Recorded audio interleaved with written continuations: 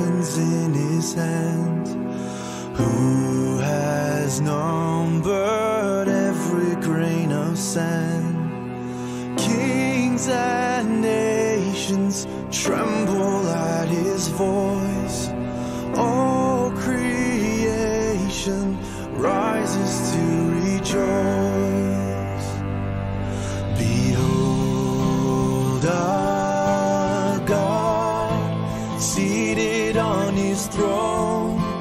Come, let us adore him. Behold our King, nothing can compare. Come, let us adore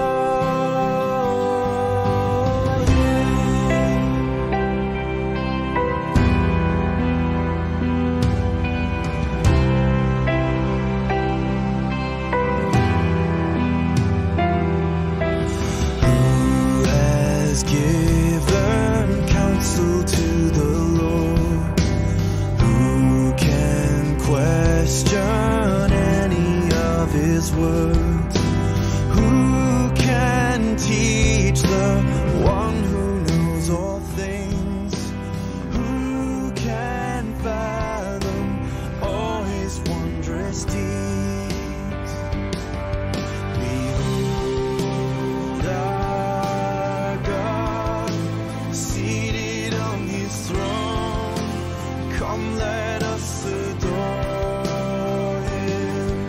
Behold our King, nothing can compare. Come, let us adore him.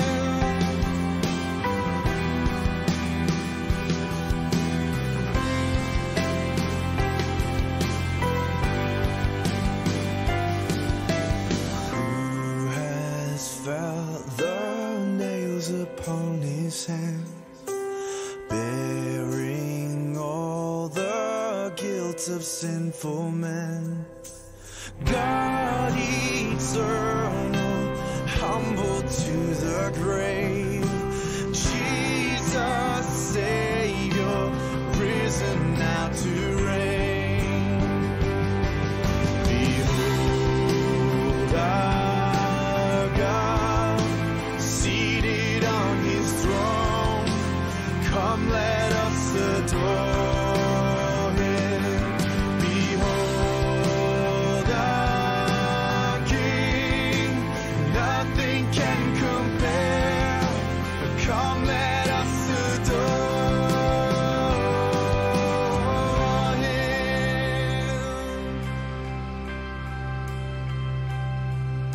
You will reign forever. You will reign forever. You will reign forever.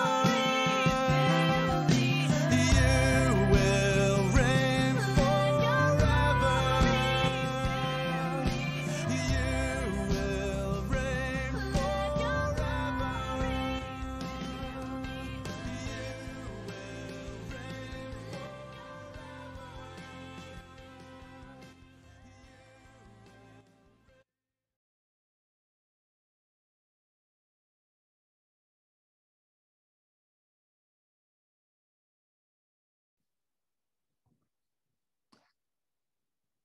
Well, good evening, everyone, or good morning, wherever you are in the world. Welcome to this special mental health panel discussion. My name is Garrett Haley, coming to you from Texas, and it is such an honor to be here with you all today. Welcome to this panel discussion. We're so glad that you are here. As you probably well know, May is Mental Health Awareness Month, and perhaps more so now than ever, this is such an important discussion to have. We are all fresh off the heels of a very difficult pandemic, and just there have never been more opportunities to be stressed and anxious. And so it is such an honor and privilege to be able to discuss this important topic today. Just to paint some statistics of this topic, the World Health Organization estimates that 260 million people around the world suffer from some form of depression. Here in the US, where I live, about 40 million adults suffer from anxiety, and it's actually the most common mental health illness here in the United States. And even though this is sometimes an easily treatable condition, only about 1/3 of people actually seek medical help. So we're very excited today to dive into this important topic, and we're so glad that you are here as well. As Christians, we are called to love the Lord our God with all of our heart, all of our soul, all of our mind, and all of our strength. And so it is very honoring to him to think about health, to think about our minds, to think about how can we honor him in the way that we treat our minds and the way that we help other people. So today we're going to dive into some very good questions about this. What questions like, is mental health a spiritual issue? Is it a sign of weak faith if somebody is struggling with depression? What does it look like for a church to helpfully treat others through mental health? And we're going to hear from some wonderful panelists today on these important questions. Just before we dive into the panelist bios, just a quick couple of logistical notes. This, of course, is being streamed live on YouTube. And so if you happen to miss part of the discussion today, don't worry. It will be saved as a YouTube video on the But God blog YouTube page. And we'd also love to hear feedback and follow-up questions. If you have any thoughts or questions that arise from today's discussion, feel free to shoot those over to info@butgod.net. That's info@butgod.net. I'm going to now introduce each of the panelists, and then we will have an opening prayer and kick off our discussion today. Our first panelist is Dr. Ashok Chacko. He is the director of the Biblical Counseling Trust of India. Dr. Ashok is a community health physician who has worked for many years in rural areas of North India. He is committed to helping those with mental health struggles, as well as training pastors and lay leaders in biblical counseling. Our next panelist is Dr. Raja Palraj. He is a medical doctor, psychiatrist, and counselor based in India. He works as a consultant psychiatrist and counselor at a mission hospital, as well as a staff care consultant for the International Justice Mission. He is passionate about equipping the faith-based community to care for those who are suffering, especially with mental illness. Our third panelist is Sarah Prabhakar Rufus. She completed her studies in psychology as well as theology in both Australia and the US. Her work is primarily in the areas of child and family counseling. Back in 2014, she returned to India, where she joined the team at BCTI, which is the Biblical Counseling Trust of India, and she continues to serve with them today. And then finally, last but not least, Dr. Scott Schiffer is a fellow Texan. He has a PhD in Christian theology and currently serves as Program Director of Christian Leadership Postgraduate Studies at Criswell College here in Texas, in Dallas. He has a heart for helping believers draw closer to God and for aiding them as they're faced with new challenges every day. So thank you to each of our four panelists for being here today. Looking forward to a wonderful discussion with you all. Before we begin our questions, Dr. Schiffer, would you mind committing our time to the Lord? Yes. God, we just want to thank you for the opportunity to be here to speak about this important issue. And we ask you to open the hearts of those that are listening and those that are watching. Help them to feel your conviction of maybe things that are going on in their life that cause anxiety, depression, or other issues. We also ask you to help them to feel conviction as to whether or not people that they know and people that they are in contact with are struggling, and give them a heart to just reach out and help those people, as many people who are struggling just need help. We thank you for the opportunity today, for the time, and we ask you just to be with each of the panelists as they share from their hearts about the different questions will be asked. And we ask you, Lord, just to give us wisdom to say things that are uplifting to the church and helpful for the community. It's in your Son's name we pray. Amen. Amen. Thank you, Dr. Schiffer. We're going to start off with just a few questions about the status quo, kind of the situation we find ourselves in as Christians with mental health. And Scott, this first question is actually directed to you. As believers, there's often a concern about not wanting to be too affected by cultural trends and things going on in the culture today. And so we want to be careful not to be swept away by fads and things like that. So Dr. Schiffer, do you think, is the church being swept away by another trend in the world and talking about this popular topic of mental health? I don't think that it's just a trend, as legitimate health issues are nothing new. But what does seem trendy is that if people look hard enough, they can find some kind of mental health disorder for virtually anything they want to correspond it with. In other words, it could be used as a crutch for some to perhaps avoid growing as a person, or perhaps as a crutch to keep from having to become responsible in a certain area of life. And while that's the case, I don't think that's the case in the majority of situations. In fact, I think it's important to note that we now live in a world where people have the opportunity to get the mental and emotional help that they need. Perhaps a number of years ago, before modern psychology really became a studied topic, people understood that individuals had struggles and had issues, but there wasn't the same kind of help.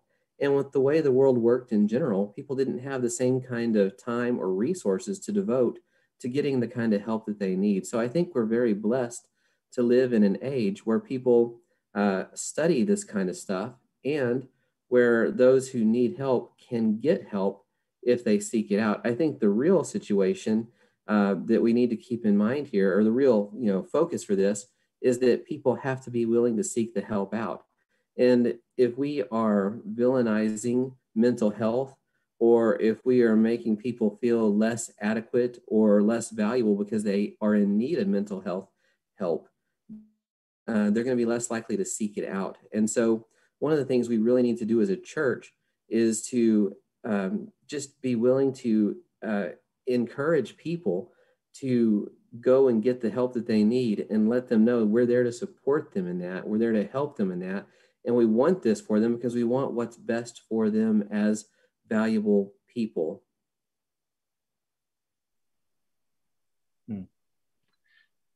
Thank you, Scott. Just as we begin to lay the groundwork for today's discussion, I know, speaking for me and probably many of us on the video, on watching the video, we don't have much of a very deep understanding of what exactly is mental health. So Dr. Raj, could you help us just understand, what would you say is an accurate definition of mental health? And more specifically, at what point can something be properly classified as a mental health issue that needs to be taken seriously and perhaps seek some of the treatment that Scott was discussing? And we'll ask this to you, Dr. Raj, and then Sarah, if you'd like to provide any follow-up comments, you're more than welcome to. Thanks, Garrett. So we're going to see, let's say, maybe three things to understand the answer. One is the mental health, and then the second is the mental illness or mental disorder. And then we invite scripture to, expand our view on those two things. If you see the World Health Organization, the definition, it says, the state of well-being in which the individual realizes his or her own abilities, can cope up with the normal stress of life, and can work productively, fruitfully, and is able to make contribution to his or her community. So it just focuses on the subjective well-being, self-efficacy, autonomy, competence, and self-actualization. But it's also bring the community, making those connections. So even, for in midst of COVID, right now, I may be feeling, day sad, but that doesn't mean that I have a mental disorder. So we need to understand it's going to occur in the continuum of what I'm feeling today, sad or depressed or low mood. It doesn't mean that I have a mental health issue. So that's very important for us to understand. The second, let's imagine if I stop talking or eating, I suddenly lost my interest in talking with my wife, my kids. I'm withdrawn. Let's say not for 1 or 2 days, but more than a week, more than 2 weeks, more than a month. Then at this point, we are functionally, what we are looking at is a functional disability. So at this point, we say there is a mental disorder has occurred. It's like, I have a pain in my bone versus I have a broken bone. So let's use some words to, understand this. So we can say sad mood, but that's not what it is. It's unusually sad mood and excessive fear or worry. So when we talk about unusual and excessive, we are talking about something which is affecting our function. But let's see. The third point is let's hear from Harvard psychopathologist Richard McNally. What he says is there is a range of human emotions and struggles that is considered normal. Mental illness occurs on a continuum, he says, with no clear natural boundary between a non-disorder and disorder.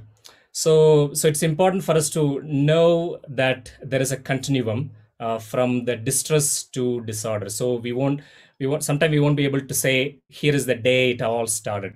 Okay. But let's invite scripture to tell us a little bit more. We are not, when we talk about mental health, we are focused on mind, our brain. But scripture gives us the richer view of what is mental health, mental illness under the broader category of suffering. And it engages with the person, our life. It doesn't look at me as a diagnosis. It looks at me as a person, and my life mediated through brain, through heart. So the primary focus is as a person. So person living in a personal, interpersonal universe as a God-related being. So that is where scripture kind of expands the view from mental health, mental disorder, to look at us as this person living in God's environment. Yeah.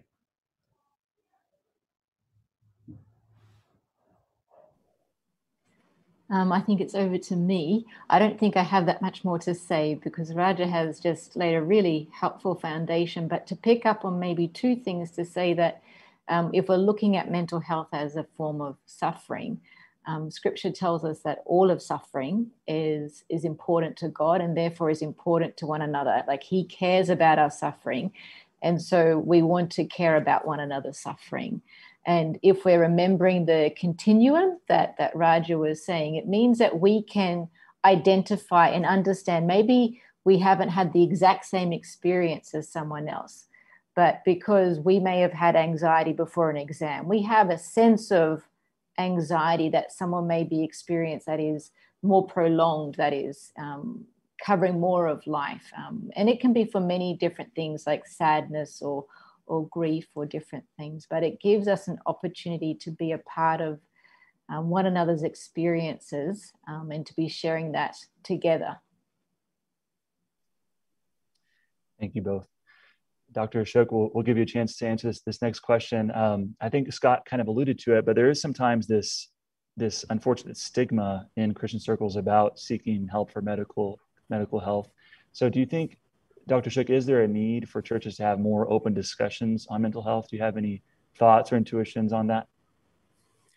Yes, very much so. As Scott has mentioned that, mental health issues, he mentioned statistics, is going to affect a major portion of the world in the 21st century is going to be affected by mental health, depression, suicide, and so on.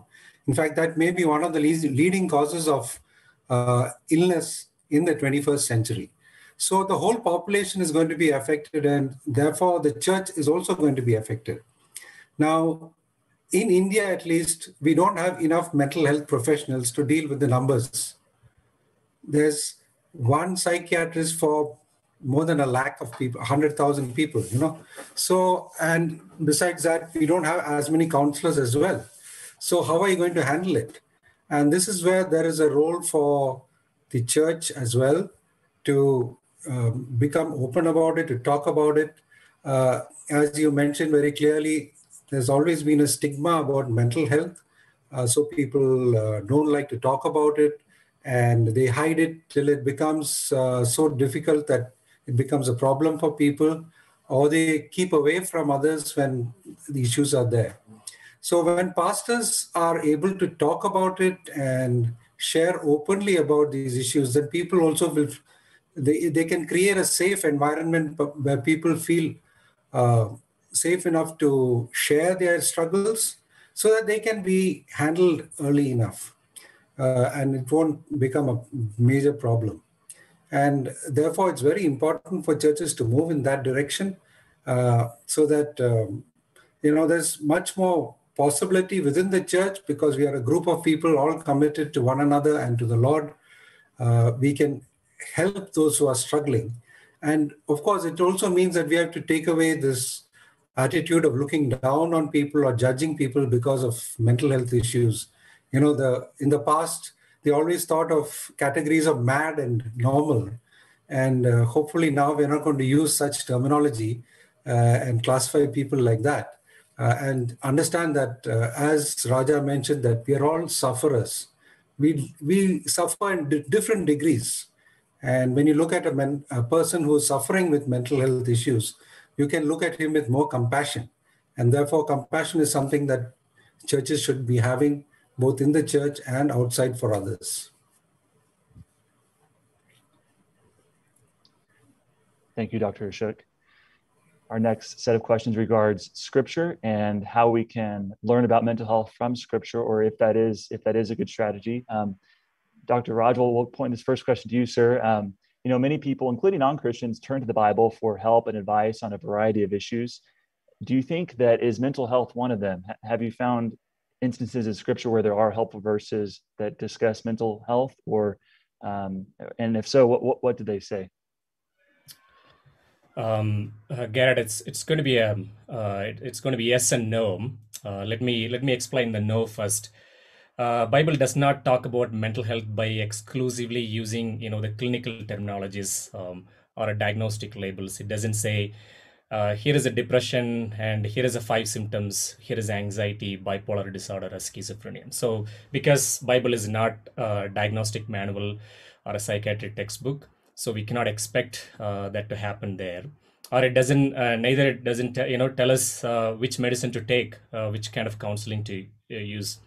But Bible talks about mental health. I'm coming to the next answer. Yes, Bible talks about mental health, but when it talks about mental health under the the generic category of heart, it talks about, as I was telling earlier, it talks about us as a person. So it doesn't compartmentalize our mind and say here is a mind, here is a brain, but rather it gives a very robust view of connecting our heart to the body and society and family.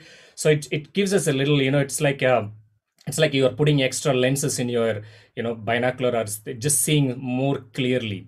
So it talks about in clarity, in length, about interpersonal, intrapersonal, the body related weakness, how they influence our heart and our emotions. Our heart is a seat where emotions and feelings and volitions are all coming out. So in that way, yes, it talks about mental health in a detailed way, and it gives us importance to human emotions. I'm very just taken up by Psalms. I use Psalms in my counseling every day, and I see the Psalms is the third largest book by word count, and the third largest book in the Bible has given so much space for human emotions. And here is David, the psalmist, is telling he's lonely, he's happy, he's struggling with the trust, he's losing hope. So the heart, feelings, everything is captured. Just for a time's sake, I'm going to just talk about few psalms and show how the psalms are capturing our emotions and our feelings. Here is Psalm 143. Okay, and let's see some verse 4. It says, "My spirit grows faint within me. My heart within me is dismayed." And then he says, I'm thirsty, and he's talking, answer me quickly. I'm it's a kind of anxiety. I cannot just wait for a long time. And then Psalm 77, I have read Psalm 77 with many patience.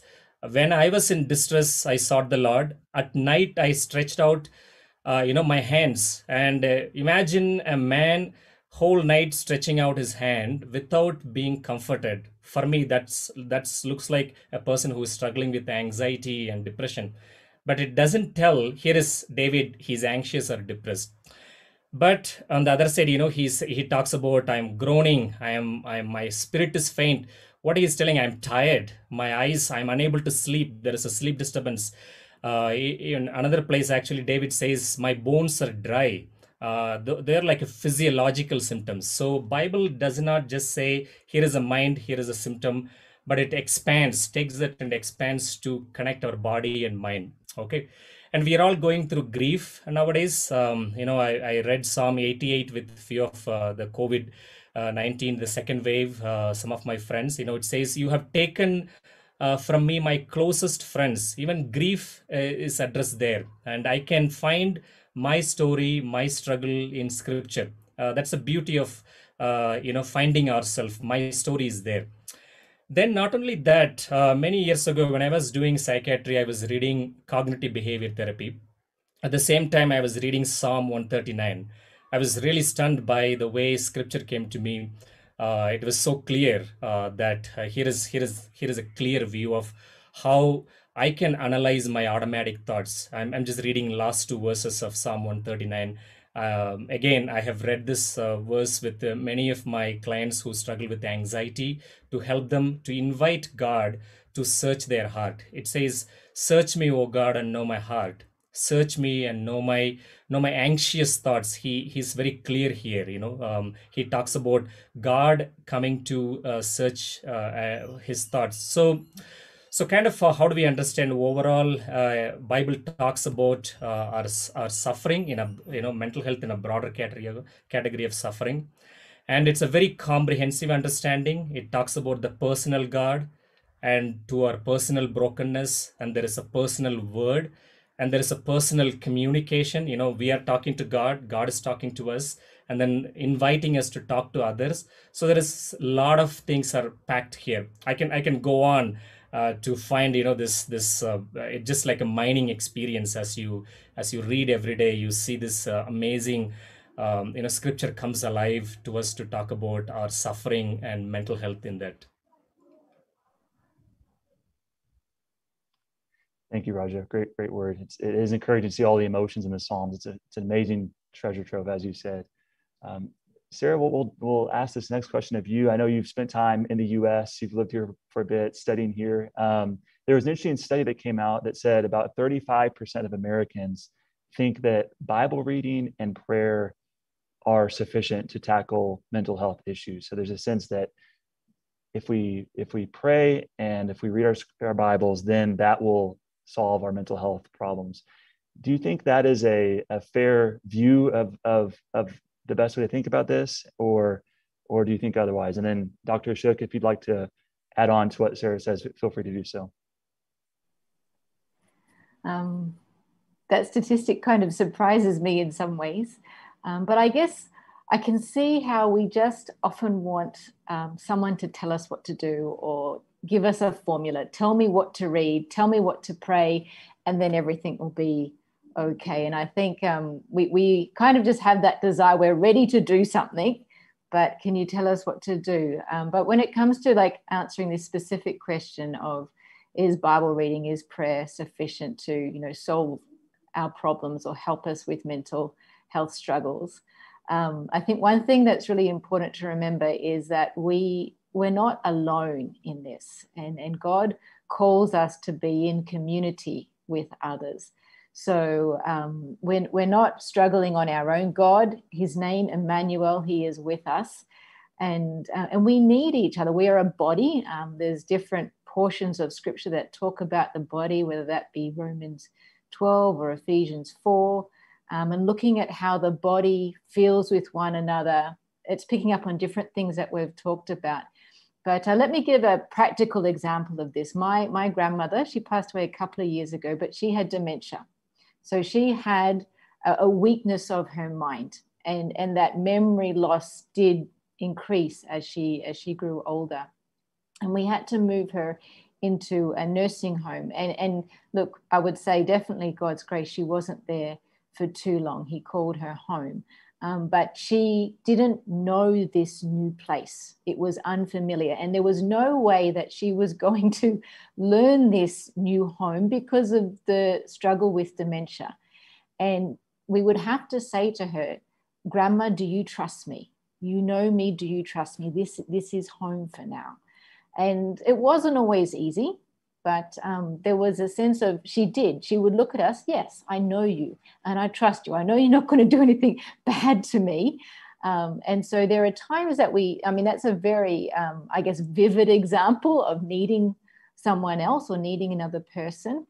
But yeah, we have one another. So I think Scripture points us to one another, because we could be reading our Bible on our own. We could be praying on our own, but we're called to do that actually in community and to help one another along the way. And I guess the other aspect is that we are applying what we're reading, and we're praying as we live it out.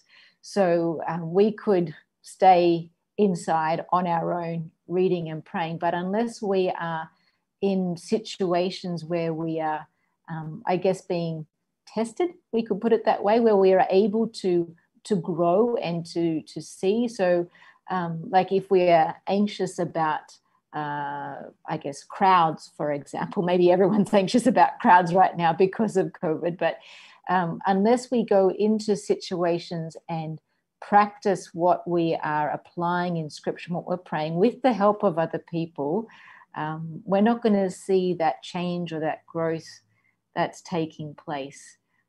So I would say, yes, scripture, prayer, it's foundational, and it's beyond us, which is such a wonderful thing. It's God's work that is not just reliant on my efforts, but there's more to it than that.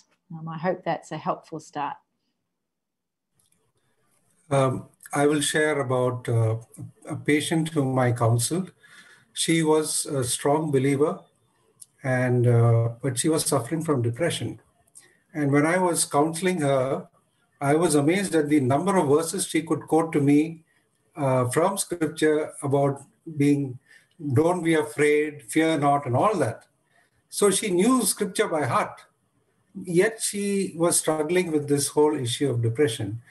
And it took 2 or 3 sessions with her to help her to understand application of scripture in her own heart, to tackle some of the issues that she was facing, and then to help her to get out of it. So just to add on to what Sarah is saying, scripture and prayer are definitely number one, where we should all go to that. But when people are struggling sometimes, they need somebody else to come along, a good biblical counselor, a pastor, or some people would require mental health professionals to come along.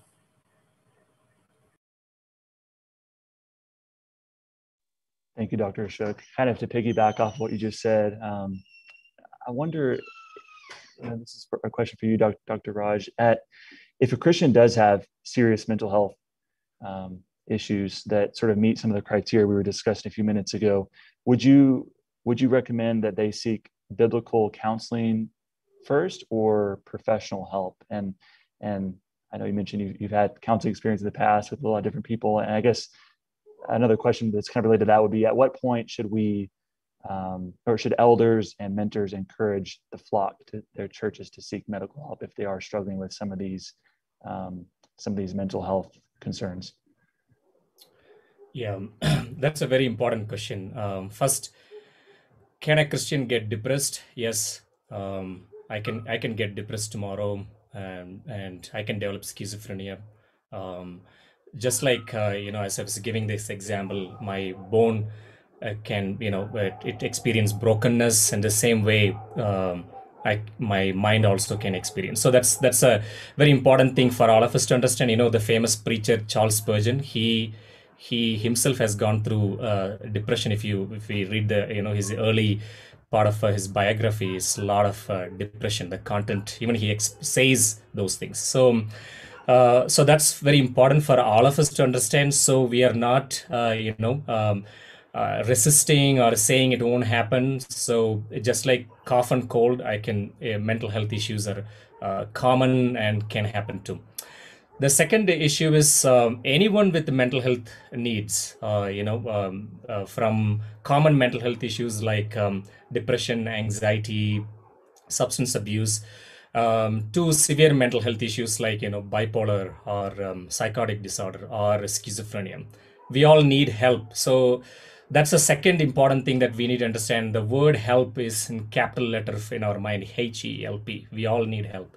As earlier Sarah was telling, we are all needy as much as we are needed. And then the problem is often people struggle in silence or in isolation because of stigma and lack of knowledge about mental illness. We have already, we are tracing the theme throughout our talk.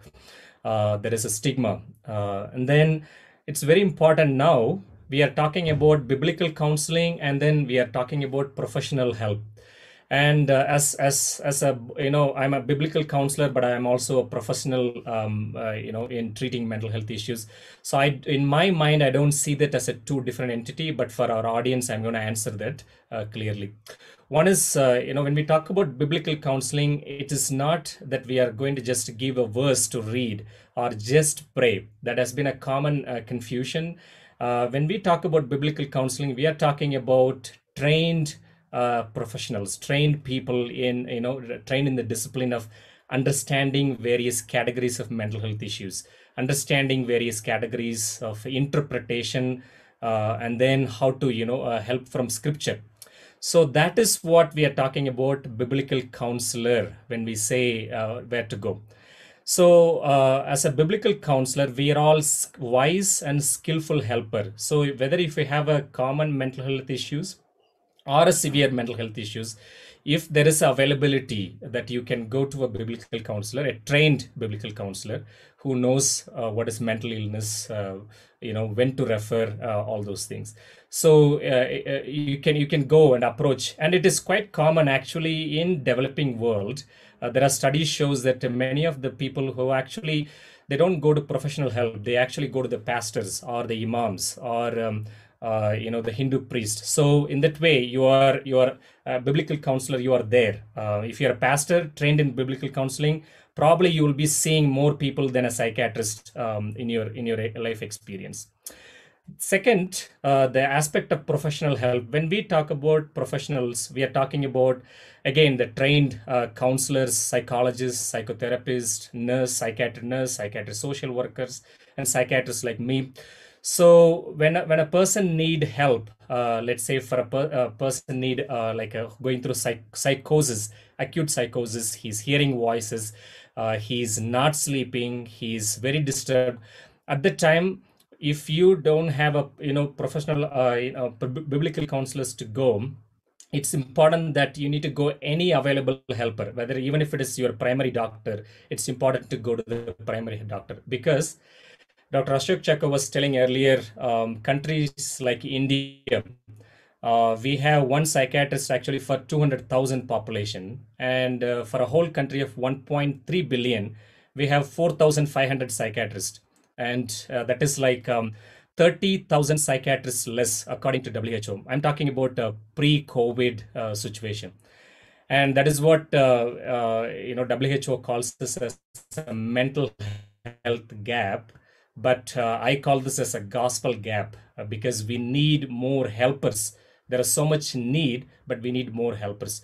So, for example, if you're a church member, if you are in India, you would like to get trained to understand mental health issues, and maybe you can contact BCTI. There are a lot of courses for churches. Let me tell us just a quick story where this biblical counseling and professional help come together. I was working in another smaller mission hospital in the valley, and this pastor, he used to just pray, only pray or cast out demons. That was his mode of operation when it comes to mental health issues. And he started attending a lot of our training programs. He understood what is biblical counseling is. He understood what is psychosis, mental health. Then one day he came in contact with a patient who delivered a baby recently, and that patient developed postpartum psychosis. And he even understood the term. When he gave me a call, he said, Dr. Raja, I have a patient, I have a lady with psychosis. He didn't even know what exactly to say. She's hearing voices, she's running around. And that pastor brought they're from a snake charmer family nearby, and they brought the whole 15 people to our ER. And then this lady, he brought the lady to the ER. We admitted her, we treated her, and the whole church looked after this lady for almost 10 days, fed this family 3 times, looked after their children. They even brought a nursing mother from the church to feed the baby of this woman who struggled with psychosis. when I saw that picture in the hospital, I was thinking, wow, here is this professional help interacting with the biblical counseling and benefiting this group of people. Otherwise, she will be still going to different faith healers. So my advice is, please seek help wherever the help is available, and please seek help when there is trained people are around you. And if you are interested, get trained so you can help others. So be a helper. That is where I'm going to end. Thank you, Raja. Great story.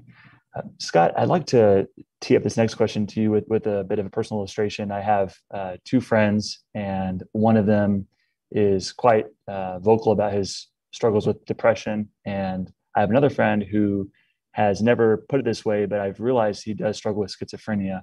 And it's just fascinating to see the different, I guess, degrees of familiarity or stigma even with those two different mental health conditions. There seems to be a spectrum where something like schizophrenia is a little bit more extreme and might be viewed in some circles as a punishment from God, whereas something like depression is more mainstream and more familiar. And so there's not so much of a stigma with that one. Sometimes we of course we know that all of these are a fallout from a broken world, but how would you respond to somebody who would suggest that those might be specific punishments from God for our sins? Is there some sort of relationship we should be aware of between mental health illnesses and sin? And I'd love to also, Dr. Raj, hear your thoughts on this if you'd like to add in. I think that some mental health issues are more prevalent, and so we feel like we understand them more. As a result, they become more acceptable to us, whereas mental health issues with fewer people being affected, they become more alarming to us because we don't understand them. People always tend to fear what they don't understand. And because of that, certain health issues do carry a stigma. And in the case of your friends, I can certainly see why someone with sort of like a schizophrenia type issue is going to be much less likely to be open about that than someone with depression, because everywhere you look, people are struggling with depression. I think that people also have a harder time opening up about anxiety, but I feel like that's because they're anxious about how people are going to respond to knowing that they have anxiety. And so it sort of makes sense that it sort of goes hand in hand with that particular mental health concern. That being said, we sometimes get this idea in our mind that God's punishing us for sins and afflicting us with these mental health issues because of things that we've done. And perhaps we look at the book of Daniel with Nebuchadnezzar, King Nebuchadnezzar in Babylon, who clearly had some kind of a mental health issue where he went and lived out in a field for a year. And that's very likely the case in his specific situation. But I think more often than not, that's not the case at all. And when we look at the Gospels, in John chapter 9, there's a blind man who is brought before Jesus. And the people asked Jesus, did he sin or did his parents sin that caused this ailment with him? And while blindness isn't really a mental health issue, the common thought was essentially, if there's something wrong with you, it's because of sin. And Jesus says, neither one sinned. And the result of him being this way is to prove the power of God. And so when we look at Scripture on the whole, we find people struggling and suffering throughout Scripture. And many times their struggling is not related to any sin that they have committed. Sometimes it is, sometimes it isn't. In our own world, I think that we really need to grapple with the idea that more often than not, mental health problems are a result of trauma that we experience. And trauma we experience is something that typically happens to us. We may have facilitated the trauma, but things in trauma are out of our control. And when we experience things that are out of our control, sometimes the damage that's done inhibits our ability to either have some kind of a mental block where we can't think and move past something, or it creates some kind of an emotional block, or even it sort of just cripples us. One of the counseling professors at the college where I teach at has talked to me on a number of occasions about people with depression feeling like they are in their own prison of pain and that they can't get out of that prison, and there's nothing they can do to make that go away. And for them, especially as they lean more towards suicide or suicidal tendencies and thoughts, they begin to think the best thing that could happen to me to stop all this was just for me to not be here anymore. And that's sort of, obviously that's wrong-headed, it's a wrong way of thinking, but they're in such a damaged state because of the trauma they've experienced, because of what's happening to them, that they don't even realize the error in the way that they're thinking. And so I would argue that sin is not typically the reason why we, or rather punishment for sin is not the reason why we have mental health concerns. I do think you can argue that mental health concerns are a result of living in a fallen world. You know, in the garden, Adam and Eve chose to eat the fruit, and it says that all of creation became corrupt at that point. And because creation became corrupt, things don't function as they should.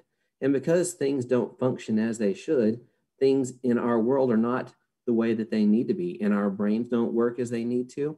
Our emotions don't always work as they need to. Our physical bodies don't always work as they need to. And even our relationships with other people don't work as they need to. And so you can say that mental health issues and concerns are a result of living in a fallen world. But I don't think it's a wise decision to say that you have these mental health concerns because of your sin. I also really think of, in this situation, Paul and his thorn in the flesh, right?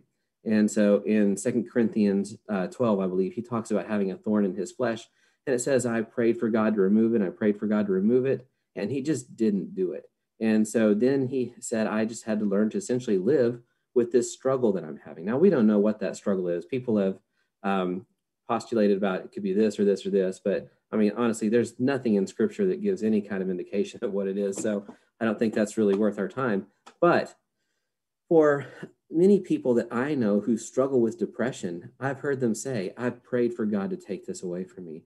With anxiety, I've prayed for God to remove this, and he hasn't done it. And so then the question becomes, why hasn't God taken this away? Does God want me to suffer? Or a question becomes, is God really there? And these are valid questions because we're trying to make sense of our reality. But another potential, thing is that, hey, as I think someone, maybe Raja, mentioned this earlier, God is with us in our suffering.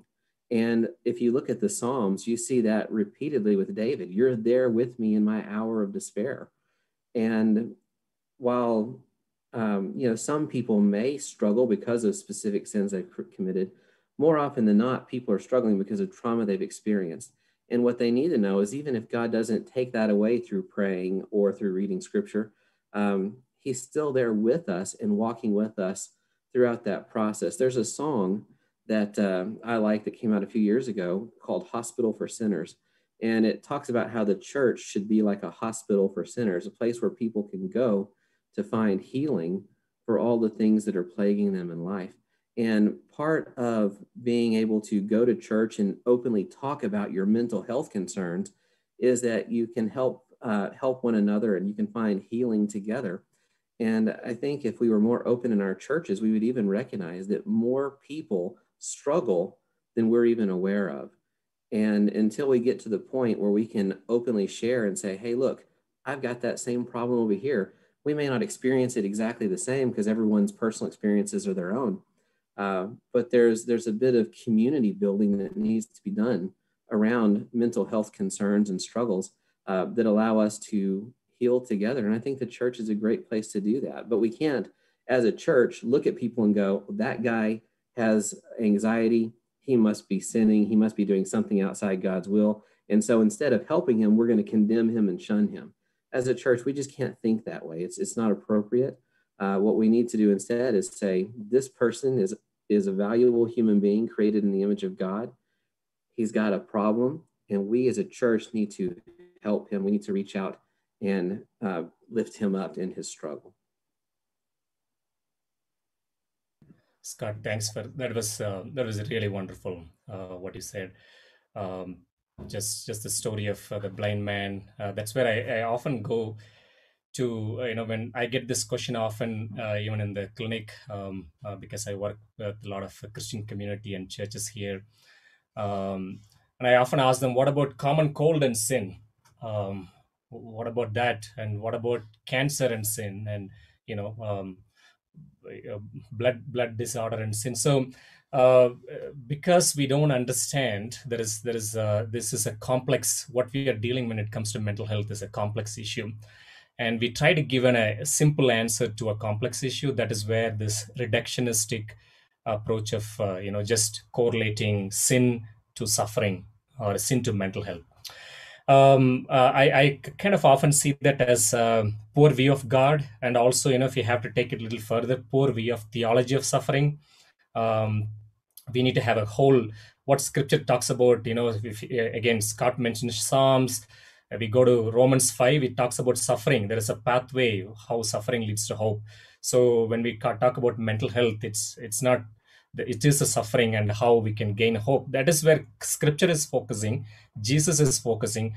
So we also need to focus there.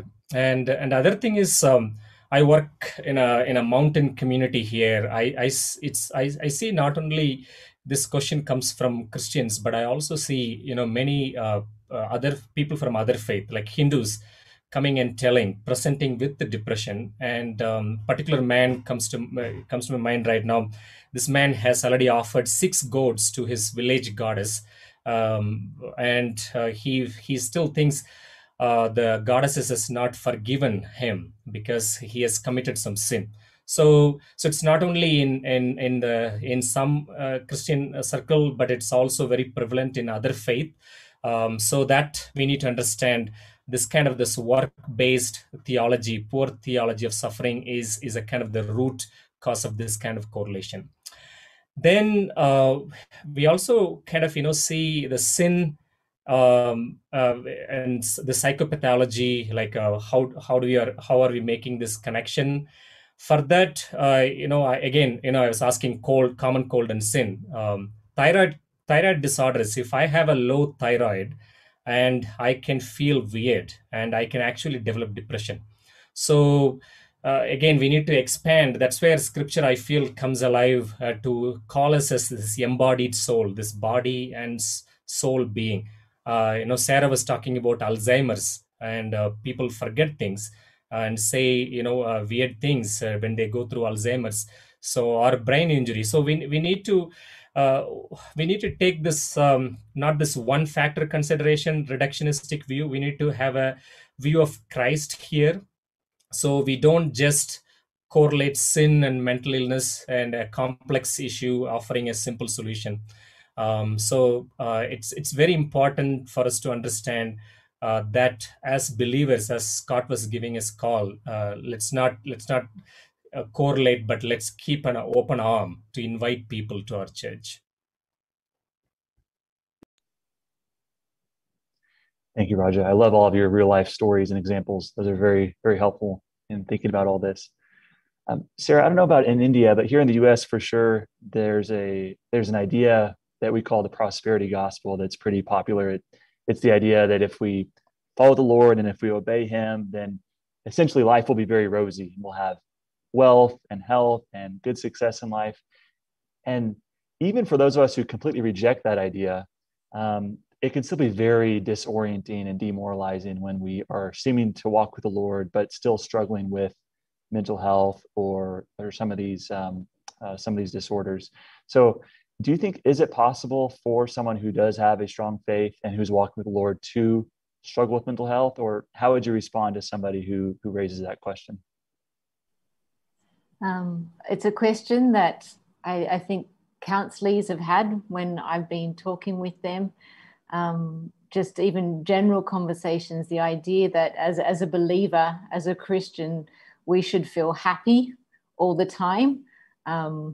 I have been in church when people have said, hands up if you're happy today, and everyone's raising up their hands. And I'm kind of squirming at that point in time, because I think Scripture doesn't tell us anything about that we should be feeling happy all the time. It talks about rejoicing in all circumstances, but we understand rejoicing as a much deeper, I guess, emotion.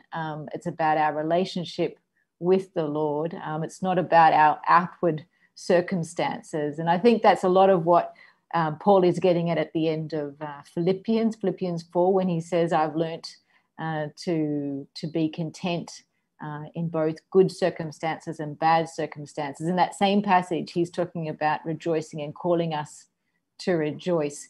So just coming back to kind of where, like, that question of can we have weak faith, or is that the reason for struggles that we're having of the mind or in any other sort of situation? No, an absolute no.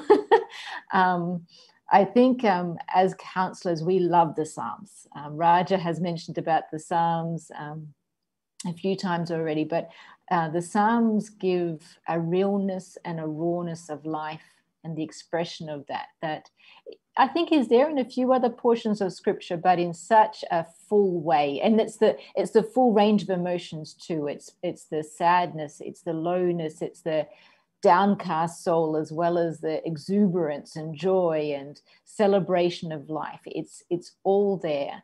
And so I think one of the things that is a blessing to us is to have that expression, and to know that many of these Psalms were written by David, King David, and Scripture tells us that he is a man after God's own heart. And so we know that God is, he was with David. And so let's take Psalm 23, for example, a psalm that I think many people know, that middle portion where he talks about, as I walk through the valley of the shadow of death. And the reason that he says, I will fear no evil, is because God is with him. Your rod and your staff, they comfort me, they guide me. But there's just a little expression of a man after God's own heart talking about walking through the valley of the shadow of death. Now, it could be experiencing grief from a loved one dying. It could be his life in danger.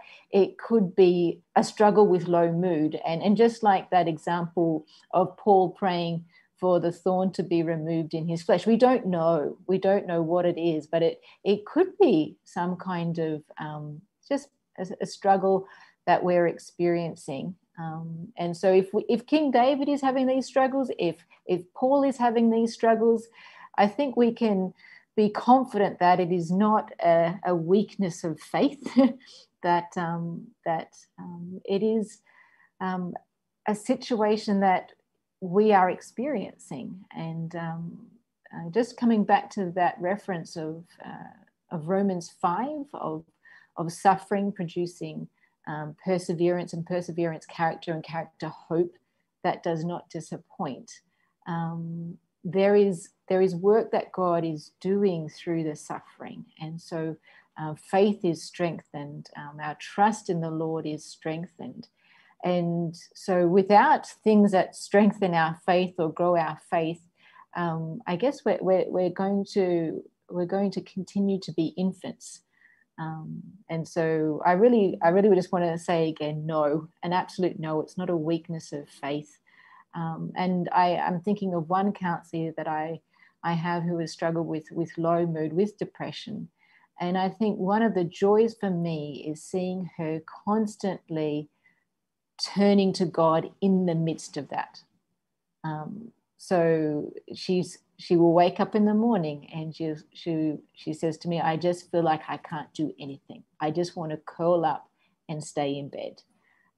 But God has been helping her to keep turning to him and to get out of bed, even though she doesn't feel like it, or that she doesn't have the strength to do that. And what a joy it is for me to witness, not a weakness of faith, but incredible faith in trusting God to do the next step of getting out of bed and getting on with the day. So they're just a few thoughts. But please know it's not a weakness of faith, because this is something I hear so often, or you're not praying hard enough, or you're not reading enough scripture. That is not true. I just want to add that, there's the Old Testament Elijah, and he did this great miracle, the powerful thing on Mount Carmel where he brought fire from heaven and, it burnt up the sacrifice. And after doing that, and, they killed off all the prophets of Baal. And immediately after that, he runs away. He's fearful for his life and he's very depressed. And sitting under the tree is a classic example of depression there. So the great prophet Elijah was depressed. And the angel had to come and help him and, revive him. So there are examples, plenty of examples from scripture. Thank you, Dr. Ashok. Great example, and thank you, Sarah, for the great insights. So we've explored the questions of, can people with strong faith have mental health conditions? And it seems like the question clearly is yes from Scripture and also just from everyday life. We've also kind of asked the question: is it a sign of a weak faith? And like that example of the blind man healed, probably not. So, Scott, do you feel like is mental health even a spiritual issue? Is this best discussed as a topic that is tightly related to our spiritual lives, or have you come to view it somewhat differently?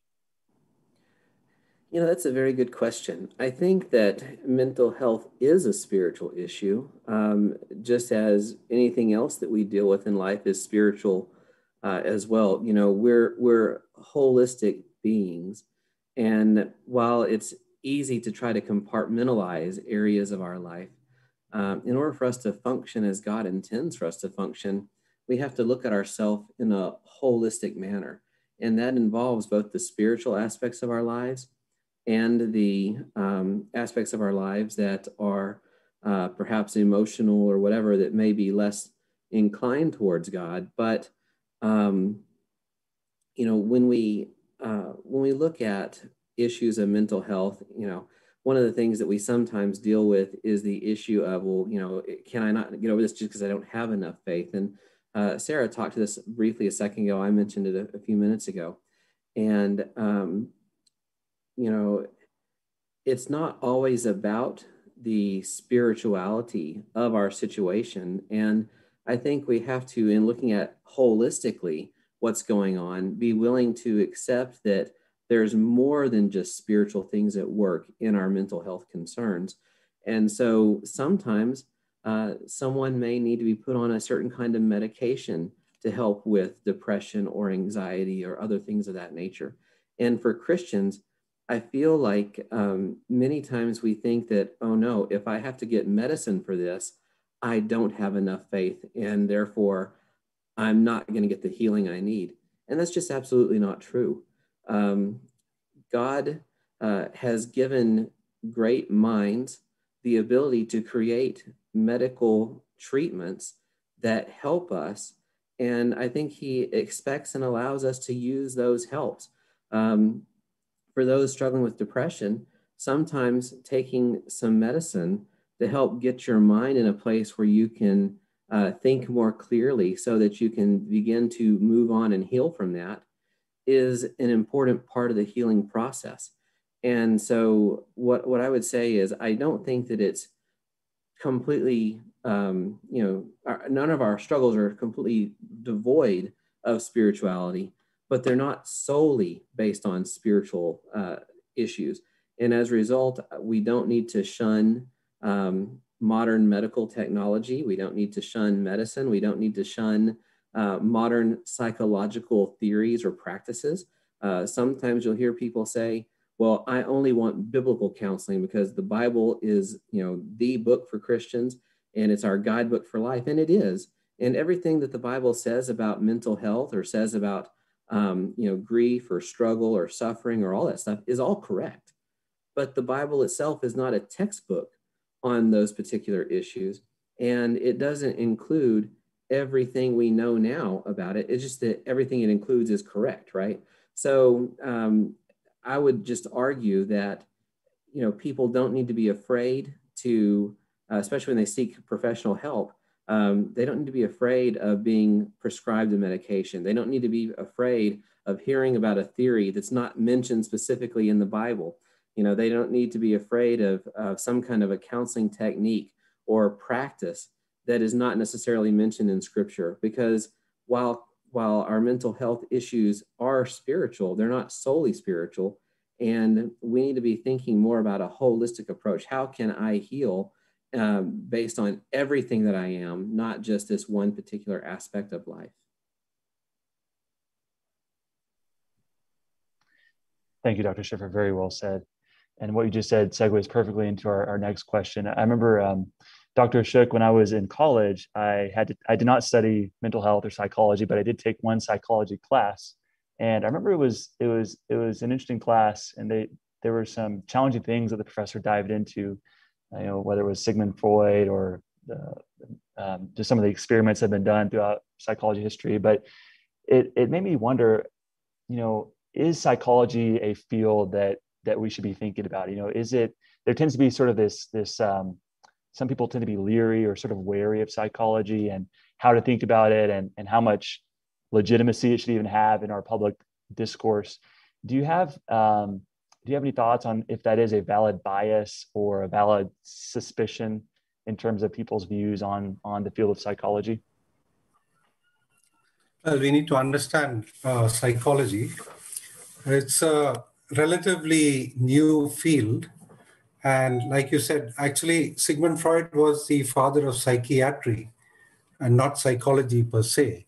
So he created his own theory because at that time there was no tools. And actually, Sigmund Freud has all his theories, most of them have been debunked. So current psychological practice does not really go back to Freud. Okay, unfortunately, it is still being taught, and people, think that it's the truth, but it's not the truth. In fact, there are so many theories now in psychology that it's very confusing. So one group will say one thing, another group will say another thing. The good thing about psychology is basically it's about you're researching human behavior. And as long as it is describing human behavior in different conditions, you categorize it and you say, okay, these type of symptoms, okay, we call it this name. That's fine. But that doesn't necessarily mean that you found the root cause. So in terms of describing human behavior, psychology is fine. But in terms of finding the root cause, psychology doesn't have an answer really. Because remember one thing, psychology as a field is developed outside, it's a secular field. The understanding of human beings as spiritual beings, there's no spirituality in psychology at all. And therefore, there's a dimension that is totally being missed. So I would look at psychology, it's very helpful in understanding behavior, but I wouldn't look at psychology for finding root causes, which a lot of times we can find more in in counseling and scripture, because psychology doesn't know how to deal with guilt. When it comes to forgiveness, for example, psychology won't tell you how to do it. And people struggle with guilt. Guilt is real because we are made in the image of God and our relationship with God. So God's laws are applicable to all human beings. And that's a whole dimension that psychology does not address. So that's what I would say.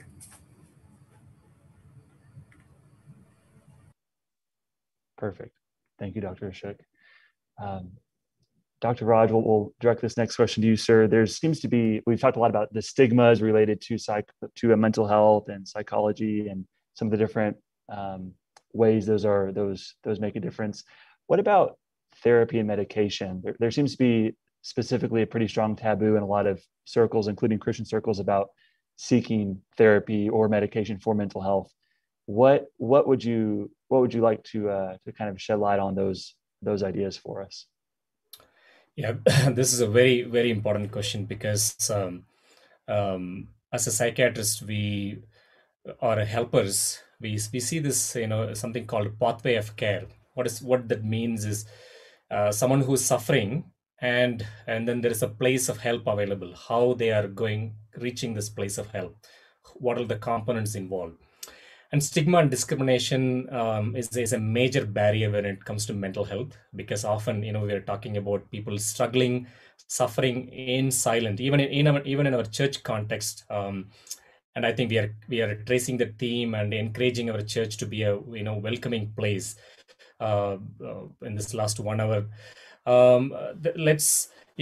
Many years ago, we were doing a conference in nearby city. It was called Christian Response to Mental Health. And one of the professor of a college, he came and he started opening up about his struggle in the breakout during lunchtime. And I asked him questions about his life, and he shared that he's taking some medicines for his depression. He wants to make sure that it's on a right dose, so we are kind of doing a little mini consultation on the side. But then at the end, he said something. He said, "Please do not mention this to anyone, because my church, my community, my immediate family, no one knows. No one know about my depression." That was, I know that is the case, but when I heard from such a reputed college, from a professor who's part of a big church, and it's his fear was that people would reject him. People would call him pagal in Hindi, which means crazy person. So that's a kind of this base thing that we need to break in order to talk about taboo of therapy or issue of medicine. Let's talk about therapy. When it comes to therapy or counseling or talking therapy, the research shows there are level 1 evidence. What we call, like, let's say CBT, level 1 evidence for treating anxiety, depression. So there are a lot of help available. So in some cases, it was mentioned as a first line of treatment.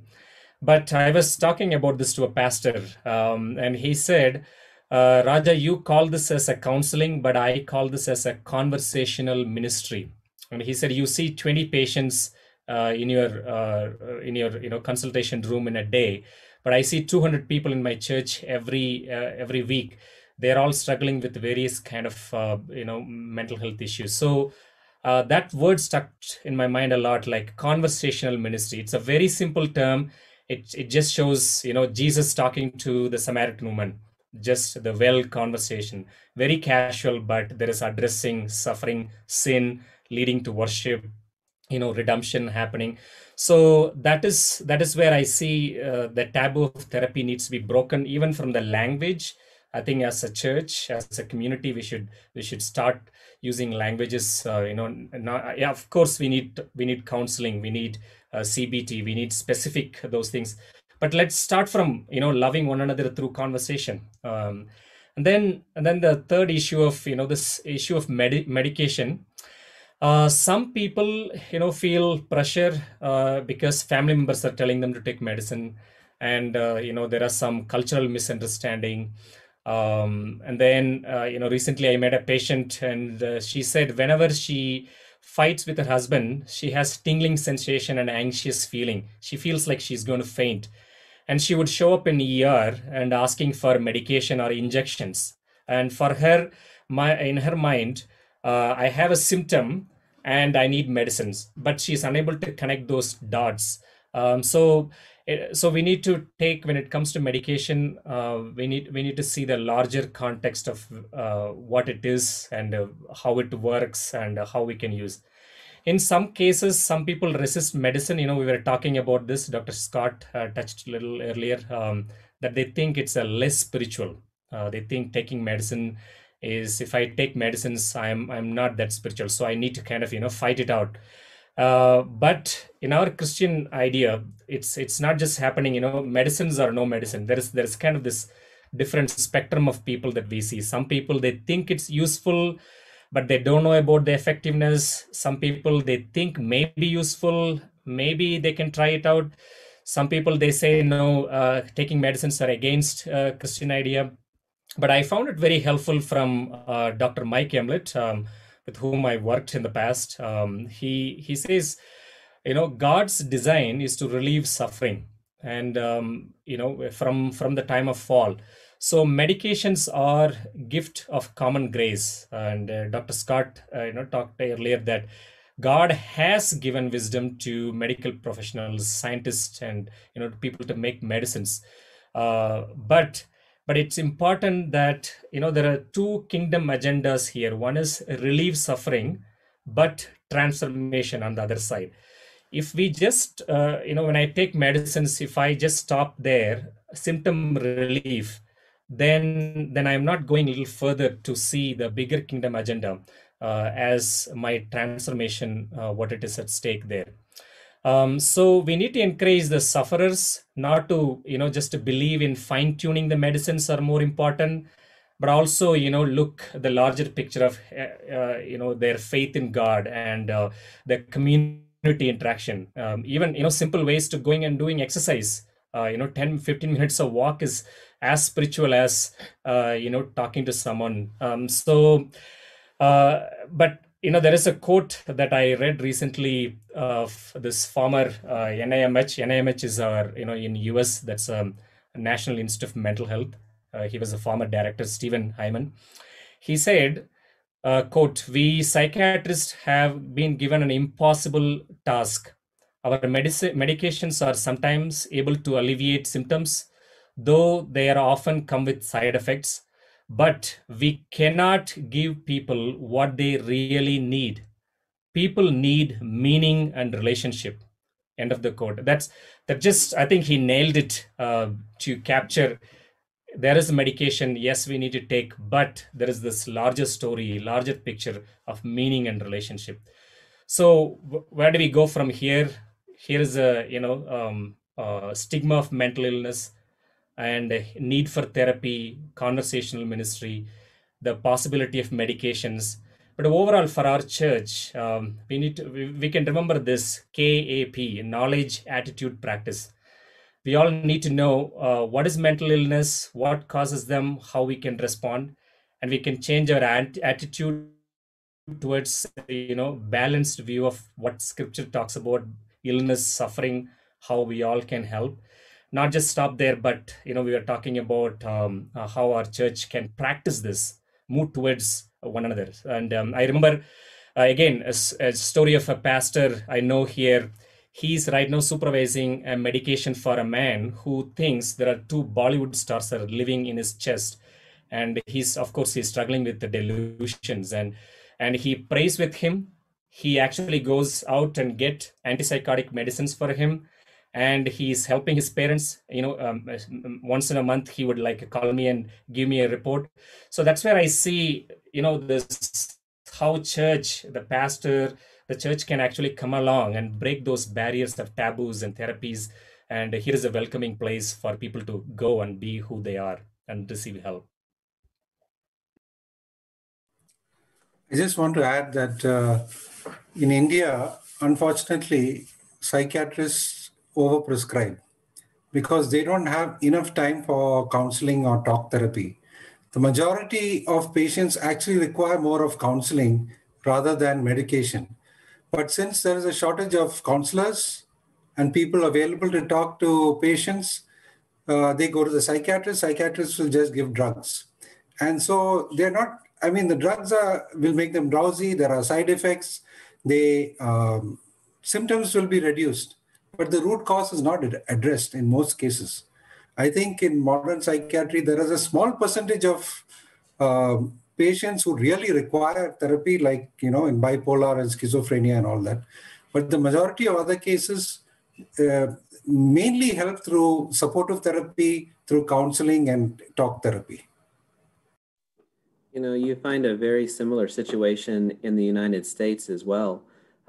Most counselors cannot prescribe medications, psychiatrists can. And if you look at a counseling appointment, it's usually an hour to 2 hours in length. And if you look at a psychiatrist appointment, it's usually 15 minutes to 30 minutes tops. And you essentially go to the psychiatrist, you get a prescription and you leave. And if you go to a counselor, they want to help you work things out. So most of the time here, counselors will say, something to the effect of, but a medication will help you. I'm going to send you to this psychiatrist, but come back to me because we need to work on your issues while you are on the medication. But for those that just straight go to psychiatrists, they miss out on what you're saying is the root cause, and they aren't getting to the issue. They're just sort of putting a Band-Aid on over and over again.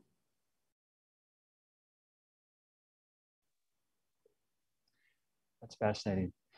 I wonder at this point, as we just a couple of last questions on this second to last section, I wonder if we could bring the ideas of self and self-esteem onto the table for discussion. A lot of modern psychologists like to promote this idea of self as being the answer to a lot of mental health complications. So, Raja and then Scott, how do you think as Christians we should think about self-esteem? I'm thinking of a well-known C.S. Lewis quote where he says, "True humility is not thinking less of yourself, but thinking about yourself less," or something like that. And so there are certain quotes and ideas about self-esteem, but how do you think the idea of self and self-esteem interact with a biblical view of this holistic spiritual self that we've been dialoguing about? Yeah, that's again a very, very important question. And as we say, modern psychology, we are not being polemic there. We are appreciating what the psychology and the scientists have brought to the table to help people. So there are a lot of similarities. I'm going to just follow this up as a similarities and differences. So one is the similarities between modern psychology, and scripture, and both are trying to understand the troubled people, or people in general, who, if we call this as a epistemological question, the knowledge and who are we. And then the second important question, both Christianity and modern psychology, both are trying to understand is how do we help, how we can be an effective helper, what are the ways.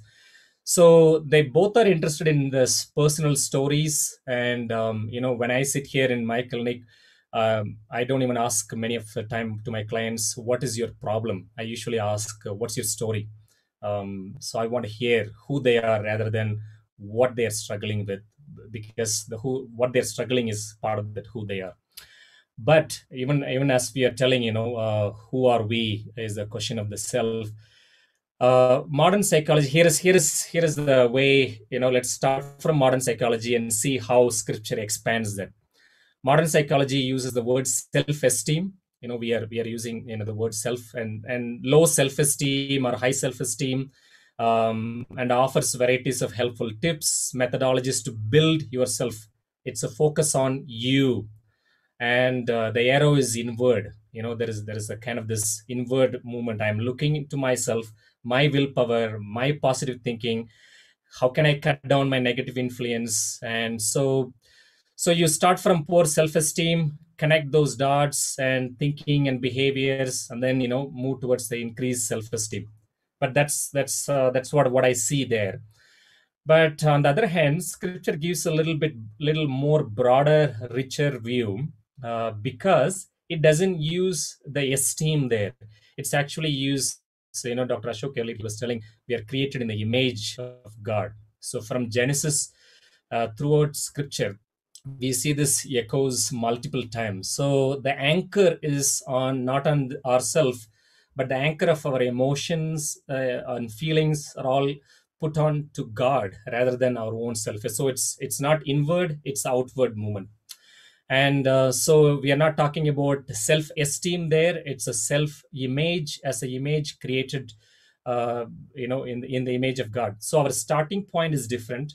Where we are anchoring our feelings and emotions are different. And what we are looking as a whole, as a person, rather than we are not just looking at one component of the person. So that is where I feel scripture has more to offer. It is like a lot of, in India we call this meal with the multiple things. It's color and like a smell and food. That's what I see in scripture. Many years ago, I was working in northeastern part of India, close to Bangladesh border, in another mission hospital there. And I was treating a professor from a nearby college. He was struggling with depression. And he was on antidepressant. We are talking about medication. He was 2 antidepressants, 1 sleeping medicine, 1 vitamin, and a small dose of antipsychotic. That was his, the cocktail prescription that he had. But when we started talking, we spent a lot of time together exploring what's going on, and then he started telling his low view of himself is coming out of his fear of people and fear of failure, what people might say. And even he stopped going to college. And all those symptoms all put together, and then diagnosis was given that told me what he was suffering, but that didn't tell me why he was suffering. We were talking about the root cause. And then one day he said, like, I'm not good. I am not good. I need to improve myself. My self-esteem is not good. So I brought this idea of, he's from a different faith, but we started talking about, I told him, actually, one day, you are created in the image of God. When I see you, I don't see Mr. X sitting here. I see an image of God sitting in front of me. When I said that, he was surprised, because he said, I never heard in my life that I am created in the image of God. That's kind of like, for him, it was a experience out of himself, and that became the vehicle for healing of his depression. That's a thread that we started tracing throughout those 2 months when he was, coming for different talking therapy and medication adjustment. And I actually have to reduce his medicines and to one antidepressant. And we started talking about his poor view of self, and then the image of God. So that's where I see scripture comes very practical, and it gives, when I see a patient in my clinic, I tell them, I'm seeing an image of God, which is better, as a patient is a better, or seeing someone as an image of God is better. I think seeing someone as image of God is better. And the scripture, in another way, it also shows us you cannot do this on your own, looking into yourself. That is where we call this as a, rescuing grace, where the grace comes to rescue us. The embodiment of Jesus, that he became the image of the invisible God, and he come to us and restores our image. We are now united with him. So all these dots connecting, we can see ourself is, we don't think this as an everyday thing, but here is the superior view of man. He is created in the image of God. I think that's where everything rests when it comes to who we are, our self-image and everything. To follow up a little bit more on the image of God imagery in Scripture, there's oftentimes a question that involves, what does it mean to be created in the image of God? And you've heard different people, I'm sure, speak about the issue. And one of the things they'll often say is, well, humans are rational, unlike animals. But I mean, if you watch enough animals, you find that some animals are pretty rational beings. They just don't have some of the same capacities that we do. But I think Scripture is really more broad than that. When Scripture says we're created in the image of God, what it means is we are like God in every way, that we reflect God's character and nature. And, God is good, God is loving, God is compassionate, God is gracious, God is just, God is righteous, God is holy. You also find that God is love, God is jealous, God grieves. There's a movie that came out a few years ago. It's a Pixar cartoon film called, I think it's called like Inside or something like Inside Out, whatever it is. It's this movie where you got all these emotions, right? And throughout the whole movie, they're trying to push the sadness emotion to the side, like, don't be sad, don't be sad. And the character finally comes into her own when she embraces the sadness and realizes that being sad is an important part of being who she is. As a father, I have 4 daughters, and we're trying to, as a parent, one of your goals as a parent is to produce children who will become, if you will, responsible contributors of society, responsible adults when they get out of your house, right? And, I want my girls to be confident. I want them to have good self-esteem, believe in themselves. But I don't want them to be vain or conceited and think they're the greatest thing ever, right? So I think there's a balance we have to sort of find between understanding all of our emotions, feeling all of our emotions, and also finding exactly who we are in God's image. Another thing I think that's really important in relation to God's image is that men and women equally are created in the image of God. It's not more to one gender than the other. And, in Genesis 1, when it says he created them in his image, it says male and female in his image. And so, another thing that I think is important here is recognizing that in the church, we so often talk about how people are sinners. And sometimes we put too much emphasis on the sin. And as a result, people tend to think less about themselves and about their value. But in reality, we are intrinsically valuable because we're created in God's image. And the scripture does say we're sinners, but it also says, while you were still sinners, Christ came to die for you because of how much he loves you. And, God loves us in spite of our sin. And so our value isn't based on the fact that we're sinners. Our value is based on the fact that we're created in the image of God. And when we recognize this, we can say, look, I do sin, but the sin doesn't define who I am. Being created in God's image defines who I am, and I'm valuable even if I've made mistakes. And so as a church, I think we really need to think about how we speak about, hellfire, brimstone, all that kind of stuff, not to downplay it, not to say that sin's not an issue, but simply to say that as Christians, if Christ died on the cross to forgive us of our sins, that means he forgave all of our sins, past, present, and future. And we don't have to continually think every time we do something wrong, oh no, Christ has to die for me again. No, he already did it. He did it once for all.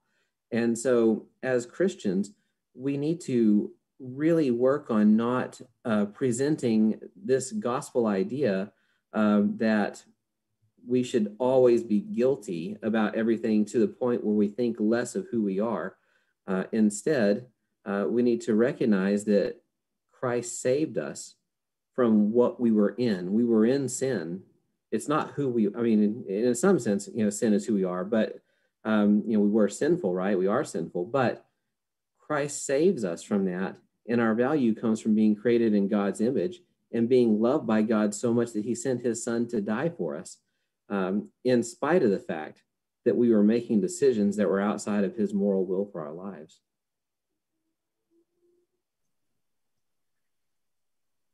Dr. Ashok and Sarah, Scott and Raj just spoke beautifully about how we are made in God's image and reminded us of that important truth. I'm curious how the topic of genetic predispositions interacts with that. Have you found there to be any, I guess, for example, if I'm struggling with chronic anxiety and I believe that this is because of my genes and my DNA and I have a genetic tendency toward this, that can be disheartening and that can make me feel like I'm in bondage to this condition and there is no hope. So I'm curious how Dr. Ashok and then Sarah, would you help somebody better understand what the role of predispositions is and how we can understand those in light of what Scott and Raja just shared? Yeah, thanks. That's a good question because I think in many years we have been told that our genetics sort of determine who we are. And that's a false thing. It's a very deterministic view of self, that it's already predetermined. It's almost like you don't have a free will. Whereas scripture tells that we are people created in the image of God. Therefore, we can choose our actions. It's not inside us. It's not written in our DNA that you're going to act like this. You choose to sin. Your DNA doesn't make you sin also, right? So we are people who are created in the image of God and we have choices. And not only that, the latest science, there's a science of epigenetics, which shows that it's the environment plays an effect on, you can change your genes. There's science which has proven that, and you can check that out on Google. There's a guy called Bruce Lipton who's written a book called The Biology of Belief. And he says how your thoughts can change your predisposition. You don't have to be stuck in that particular frame. Because we receive something, of course, from our parents, from our environment, from the culture in which we grow up in. But we don't have to, we can choose to be different from what we grow up in. And there are many examples of people who have come out of, let's say, poverty and who have done well. So it's your environment doesn't make you do the things that you do. Your genes, what you get from your parents, don't make you do. My genes will tell, I can't change the color of my skin or my hair or my eyes. That's what the genes do. But it can't tell me what to do and how I should act. That is my choice. And as we continue with this idea of free will, created in the image of God, because God has actually given man that power to rule over the rest of the earth. That means you have that freedom of choice. And so we are not stuck in those by our genes. I'll hand over to Sarah. Well, I don't think I want to say anything more about the genes, but let me just broaden that out a little bit. I think there are many things that we might look to determine how we behave or how we interact. We might blame, for example, because this happened to me in my childhood, this is how I am today. And no doubt there are things that shape us.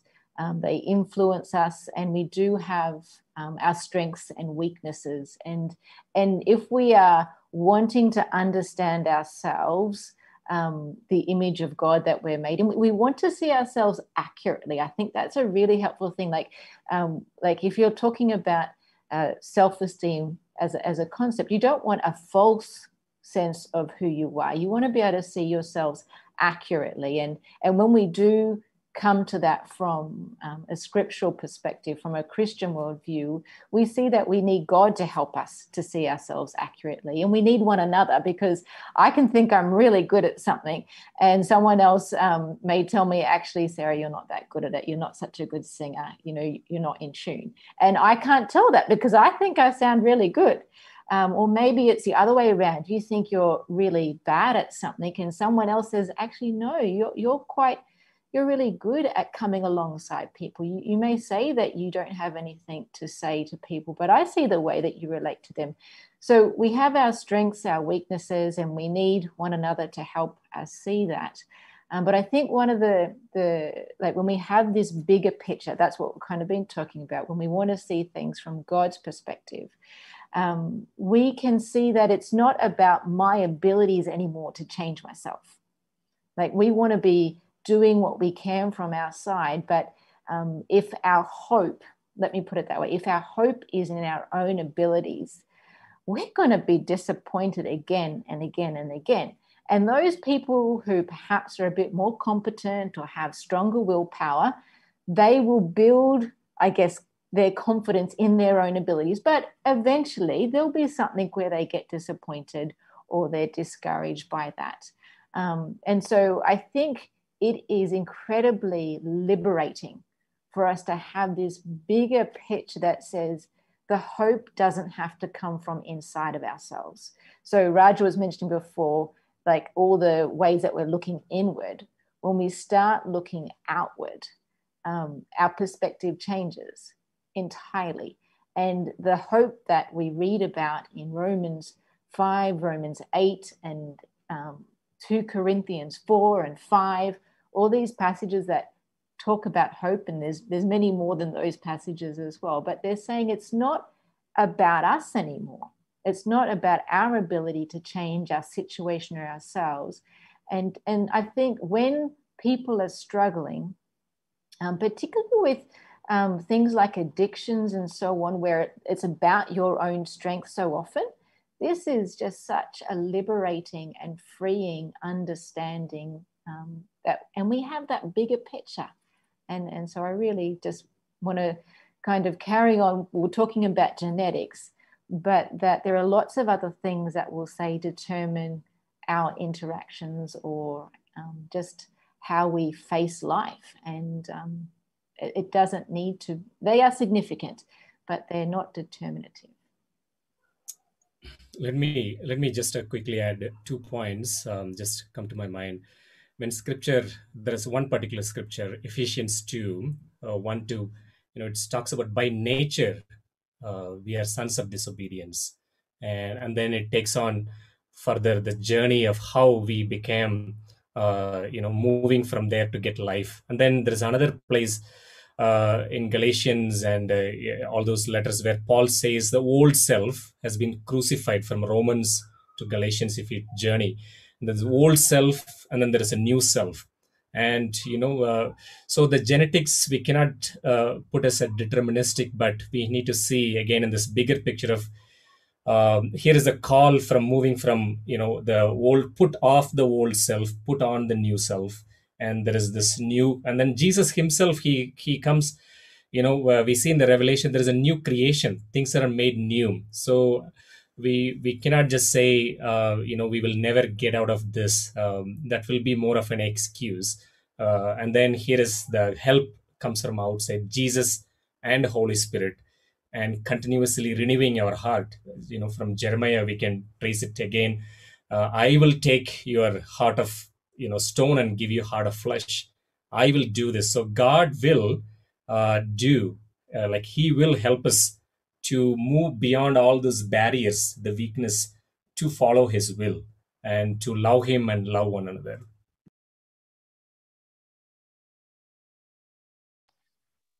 Excellent. Thank you all, Raja.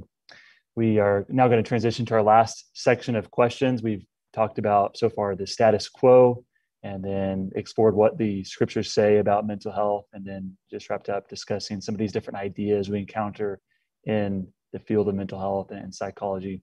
Let's transition now and talk specifically about the church, and just very practically speaking, how the church can and should respond and help people who are struggling with mental health. Scott, and then Dr. Ashok, how, in your mind's eye, or maybe in experiences you've had with real churches, what would a well-equipped church that is doing a great job navigating these issues of mental health, what would that look like?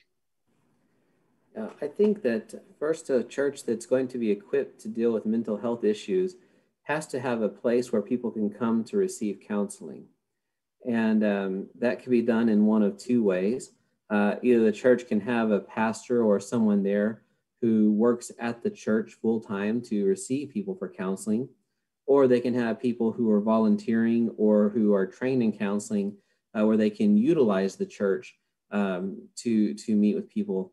But I think that in order for that to happen, the church has to have people who are trained to talk to others about their mental health problems. Just because someone's a pastor and has the gift of shepherding people doesn't mean that pastor is a good counselor.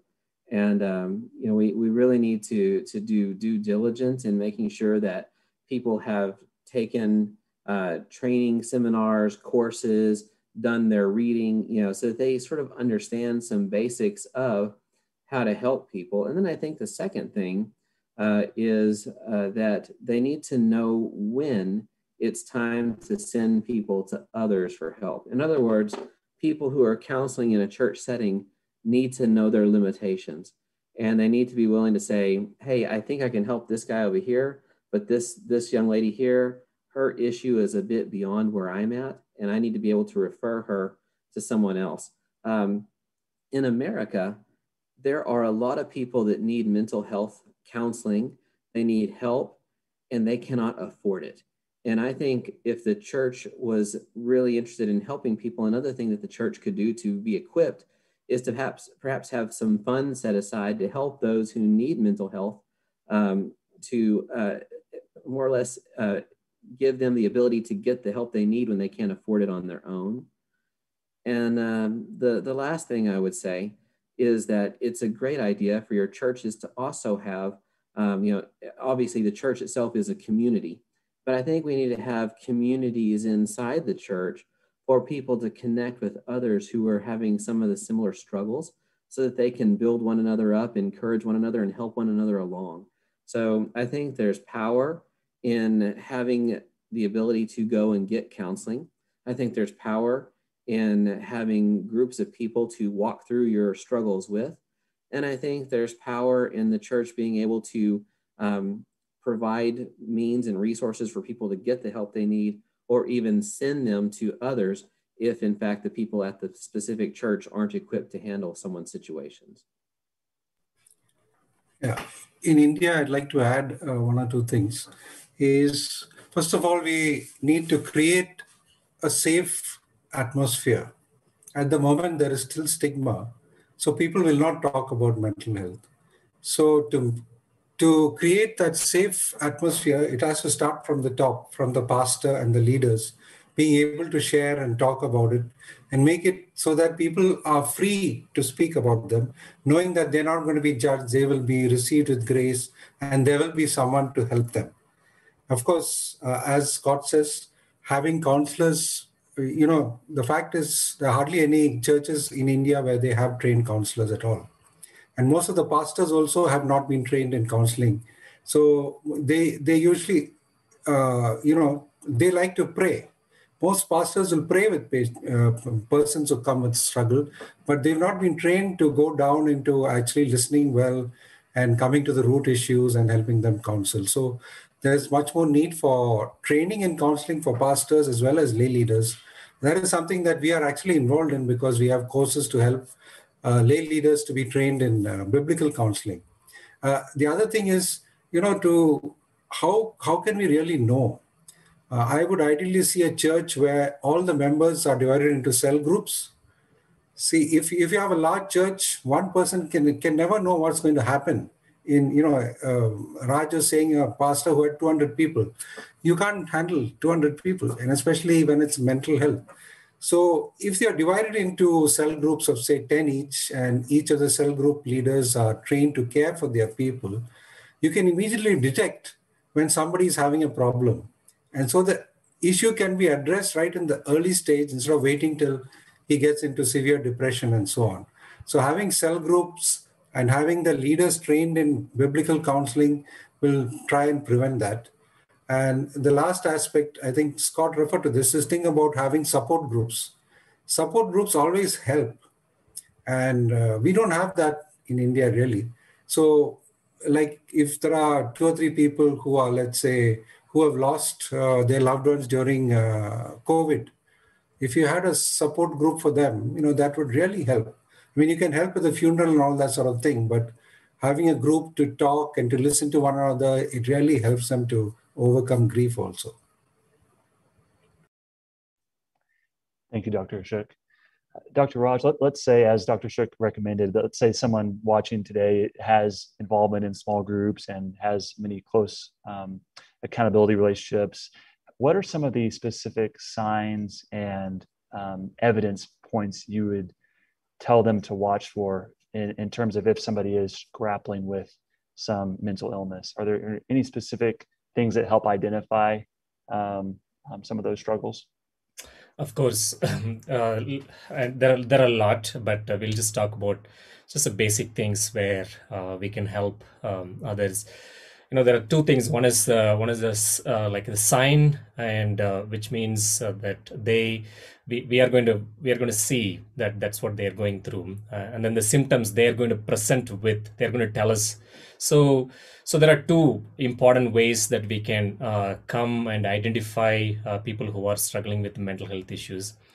In the symptoms, we can see, we were talking about these embodied souls. Like, so a simple example that I give to my patients often is, you have a stress in your heart, in your soul, and but you have a headache in your body. So don't just look something mind related symptoms, but look broader. Some of the physical symptoms like tiredness. In India, 63% of our outpatient department, where people come with unexplained physical symptoms, are struggling with anxiety, because here anxiety is expressed as pain. So, pain and tiredness, pounding heart, and sleep disturbance and stomach ache, even loss of appetite, loss of weight, all those things. Loss of energy is quite a common symptom. And so if you put in categories, think of this way, like physical symptoms, feeling symptoms, thinking symptoms, and behavior symptoms, and imagining symptoms. So in feelings, sadness, again unusual sadness, that's what we are talking about here. I use simple things to remember, like a helplessness. When it comes to depression, it's all lessness. helplessness, hopelessness, worthlessness, feeling lifelessness, sleeplessness. So when someone is going through this more than 2-3 weeks nonstop, and they're also crying, they're also, you look at them, they're sad, they're withdrawn, then maybe this person might be going through depression. So how about start talking to them and maybe see whether they need further help. And then in the thinking, we can see, thoughts of suicide. It's a very important topic, to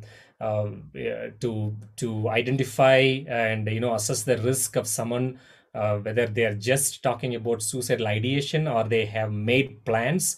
It is very important to get to that level of asking those questions, important question of, hey, are you thinking, contemplating whether your life is worthless? Are you planning to take your life? What are you thinking about? So analyzing that, and then the behaviors, if someone is crying, we are talking about schizophrenia, talking to self, all those things are part of severe mental health issues. And then the imagining symptoms are mostly in the severe mental health issues, like false belief, hearing voices, seeing things which are not there, smelling things which are not there, feeling things, what we call tactile hallucination. So if you have to kind of think in, maybe 5 things, one is the dramatic change in eating and sleeping pattern, social withdrawal, and then extreme change in moods, and then long lasting sadness. Someone is kind of going through for a long period of time, and then, paranoia, worry, and anxiety. So that will be helpful for us to identify.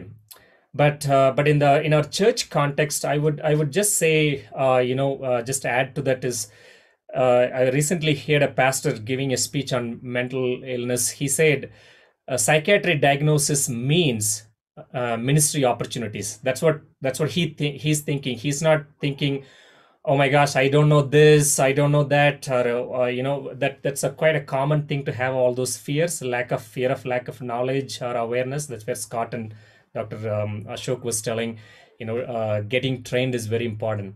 So for us, for a church, psychiatric diagnosis means mental illness or ministry opportunities. That means we are not waiting for them to come to us. We are going to move towards them. That's another way, I think, as a response to that. Listen to what Ed Welch says. He says, people with the difficult psychiatric problems are in every church, and we hope their numbers will increase. Let's see what he says. We hope this happens because it would mean that our churches are both inviting and helpful. The challenge is that neither inviting nor helpful happens naturally when those needing help have problems that are especially hard to understand. So the first step is to move towards understand.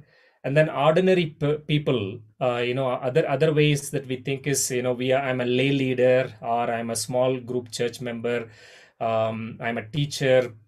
But the common thing is the ordinary people are the best helpers. As I was telling one of our pastor's story, who brought the woman with postpartum psychosis. And I'm very closely related to a church in the US where they call this as a casserole ministry, that when someone is depressed or going through depression, they would take them casserole and help with their childcare. And even there is a team in their church where they would take them for a doctor's appointment, because other family members are working. They act as a social service. So that is where I'm kind of seeing, if you have to remember a story for all these things, I would go to a Good Samaritan story, where everything that what he did, I actually studied that verb by verb. Samaritan came, he saw, he felt, he going near to him, and soothing his wound, taking care of him. So that is what we need to do. If you have to remember one thing, we identify, we equip ourselves, get trained, and we move towards the person who's suffering. I think that movement is where I'm encouraging all of us here, listeners, to follow. Excellent. Very well said, Raja. Thank you. We have just 2 questions remaining, and this next to last question will go to Scott and then Dr. Ashok. We've been reminded today of how widespread mental health conditions are and how many millions and millions and millions of people suffer from mental health. Let's talk for a moment just about church leaders, and maybe not just specifically pastors, but maybe people who are involved in women's Bible studies, or who are deacons, or who are involved in various aspects of leadership and responsibility. If church leaders are supposed to have all the answers and be the ones helping others, where can they turn if they themselves are struggling with mental health issues? Yeah, this is a very good question. Here in the United States, over the last several years, 3 prominent pastors committed suicide, and all of them had been struggling with depression. And it was, for all of these pastors, it was known that they were having struggles, so they hadn't been hiding it. But it's very clear that people in ministry do have mental health problems. And in fact, in studies that I've seen, lots of pastors that don't have people to talk to, don't get counseling, end up getting burned out in ministry. And at some point, leaving ministry altogether because of all the struggles that accompany it. If you are in leadership as a deacon or as a pastor or as a Bible study teacher, you're in essence opening yourself up to hearing about other people's problems and their situations and walking through those with them. And sometimes you may begin to feel like no one's there to walk through your situation. And as a result, people tend to take on and take on and take on all of everybody else's issues. But if they don't have somewhere to take their own issues and sort of, work those out, they get burned out pretty easily. And so I am a big advocate for counseling. And I encourage pastors to get counseling. I go to counseling on occasion, and there's been times where I've had specific issues and things happen in life where I've needed counseling. A number of years ago, my mother was diagnosed with colon and liver cancer. And so I went to counseling throughout that process, and that allowed me to sort of help work through a lot of issues related to her coming to the end of her life. And it's important for leaders to get counseling. And so I think that sometimes they do think, I'm the leader, I've got to have all this figured out. The thing is that nobody has it all figured out. Nobody has all the answers, and we're all human. In Christ, we are all equally saved. We're all, he said that shed the same blood for all of us. And in Christ, there's no Jew or Gentile or, slave or free or whatever. I mean, it's all, the playing field is equal in the faith. And in reality, different people have different spiritual gifts. But just because your gift is in pastoral leadership or in teaching or whatever else, it doesn't mean you're no longer susceptible to certain issues that everyone else is susceptible to. We're all human. We all face the same kind of issues. So we just need to, if you will, just kind of get over our position and realize that we all are in need of help, at least on occasion. And it's important for us to seek counseling when we need it. And that helps keeps people from getting burned out. It also helps people keep from taking on too much responsibility. Sometimes a counselor may say, hey, the reason you're struggling here is because you said yes to 15 things. You got to say no on occasion. And so it's very important. And I think that leaders need to humble themselves enough to know when they need help and be willing to get it. Yeah, exactly what Scott says is true. They need to be open and to be vulnerable. And I often talk about Jesus' example. If you go through the Gospels, you'll find whenever he was going through distress, it is recorded there. He was in distress, or he was troubled, deeply troubled, or he was angry. How did they know this? The Gospel writers know the emotions of Jesus because he was expressing it to them. And he had his own support group. He used to take Peter, James, and John together to share. When he went to Gethsemane, he said, you come and pray with me. I need your support. If Jesus needed support of human beings, how much more us, leaders?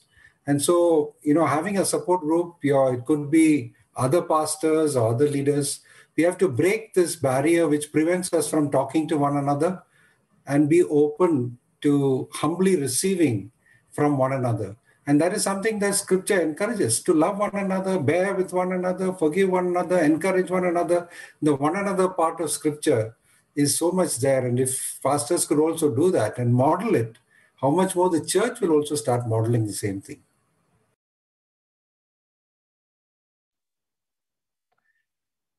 Thank you, Scott and Dr. Shook. In our final question, this one goes to Sarah in our last few minutes. Sarah, how would you say, how can parents and friends and churches walk with those who do suffer from mental health issues? Okay, it's in many ways a big question, but such an important question. I'm so glad it's been asked. When I first started working, after I'd studied psychology as a counselor, mainly with children and families, working with a lot of vulnerable families, the biggest issue in many ways was the social isolation that these families had. There were maybe some people with diagnosis that made life difficult and so on, but the biggest thing was the social isolation, that there was no community or family support. So don't think that just because you're not trained professionally that you have nothing to offer. There is so much about being that community. We talked about the body of Christ and the way that we are both, we're in. And so like if someone is withdrawing, like there's a responsibility of pulling back into the body as well as moving toward the person who's pulling away. And so I think we help one another remember. I think that's one of the first things I want to say. We help one another remember, because in our struggles we forget. And when we're talking about a Christian understanding, we functionally forget that Jesus loves us. We functionally forget that his grace is sufficient.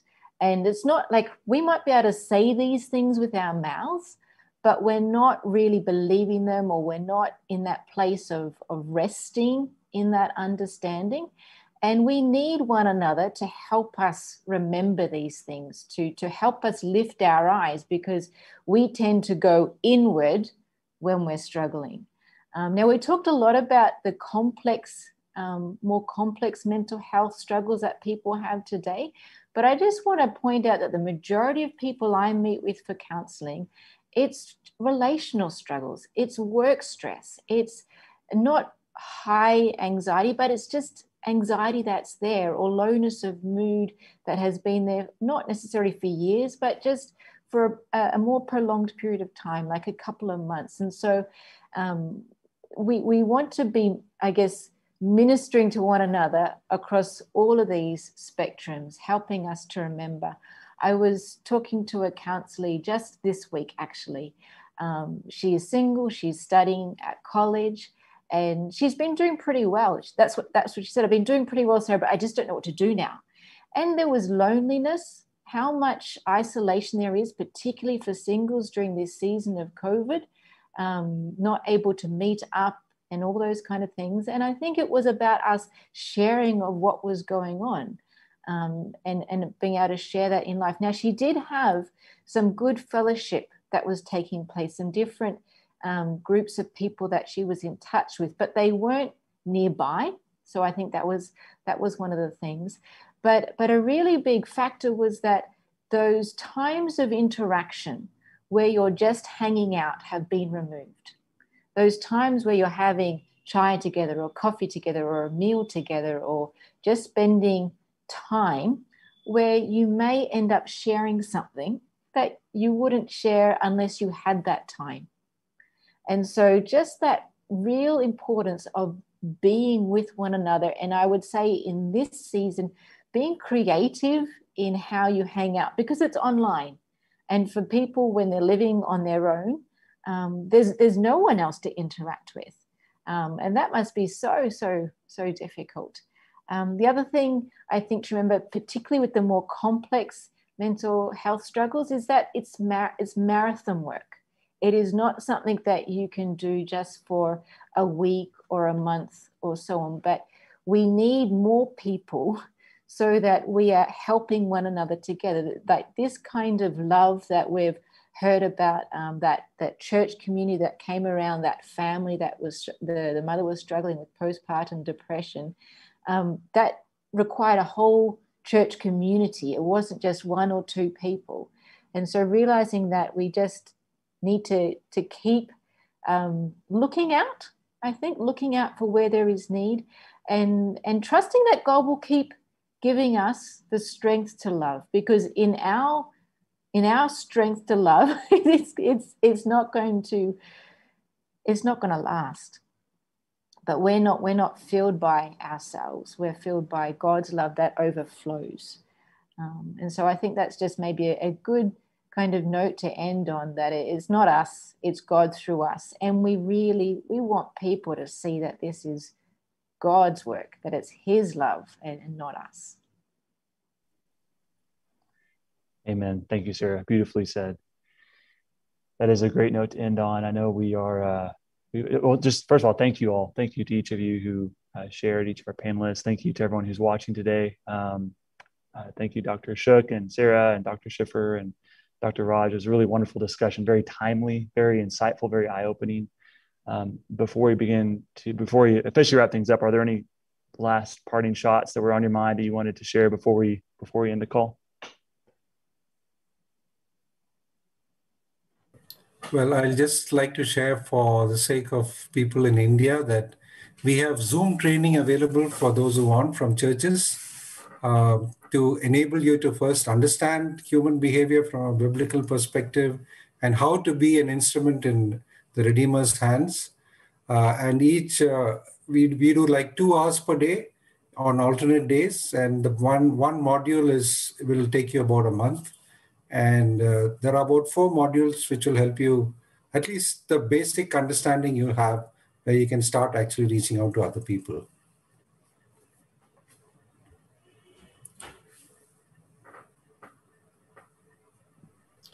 My closing, I want to encourage, I think it's a very important topic that we discussed, and we took a complex issue and talked through the lens of scripture, and let us go and practice. And maybe if you're in India, with the COVID second wave and a lot of people are in isolation, if you're a church pastor or you're a church member, feel free to check in with people. Just maybe if someone is not have not spoken to you, give them a call, maybe send them a text, send them a Facebook message, and tell them that you are praying for them, and please pray for them. And we are all in this together.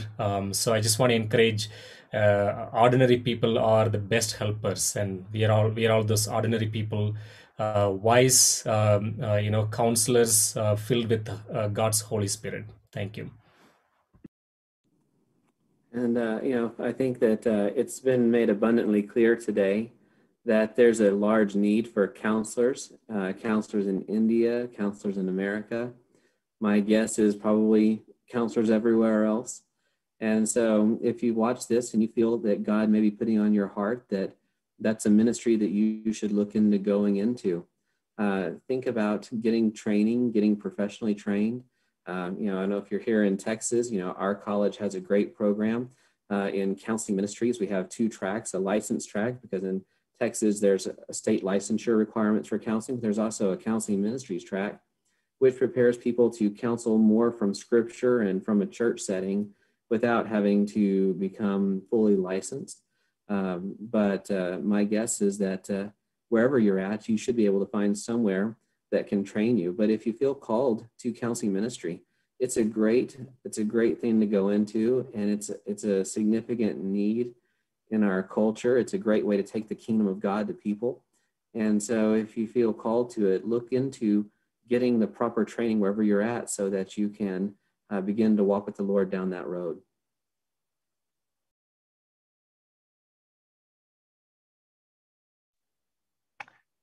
Perfect. Very well said. Well, thank you all again for your time. Thank you to each of our panelists. Thank you to everyone with But God blog who made this possible, all the behind the scenes work, and everyone watching it today and in the future. We appreciate each one of you.